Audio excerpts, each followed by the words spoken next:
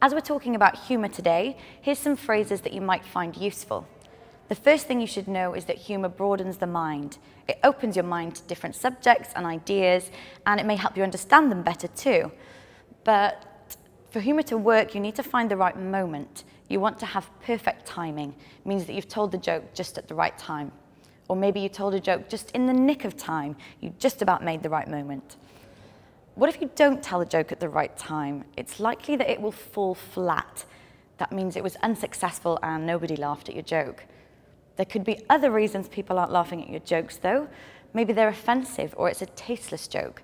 You're making people feel bad or insulted. Or maybe the subject matter is inappropriate. It's no laughing matter.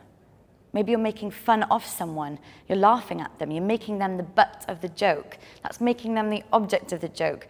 Some people don't mind, but a lot of people find it annoying, so be careful and think twice before you tease someone.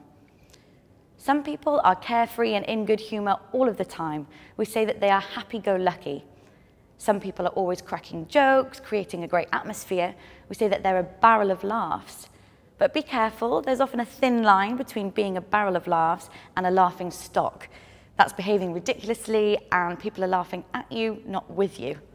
But you know what they say, if you're the only one laughing at your jokes in the pub, find a new pub. Bye.